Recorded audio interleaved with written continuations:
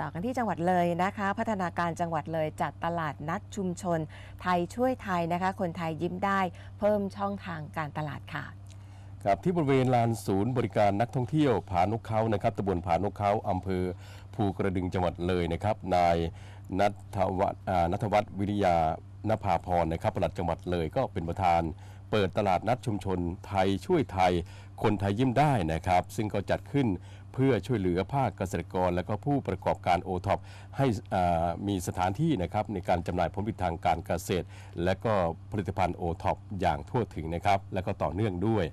รวมถึงมีความเป็นธรรมนะคะสร้างรายได้ไปสู่ประชาชนโดยตรงตลอดจนผู้บริโภคได้ซื้อสินค้าในราคายุติธรรมค่ะก็คาดว่าเกษตรกรและกลุ่มผู้ผลิตโอท็อปจะมีรายได้จากการจำหน่ายรวมมูลค่าหลายล้านบาททีเดียวก็มีการเปิดช่องทางการตลาดให้อีกทางหนึ่งนะคะ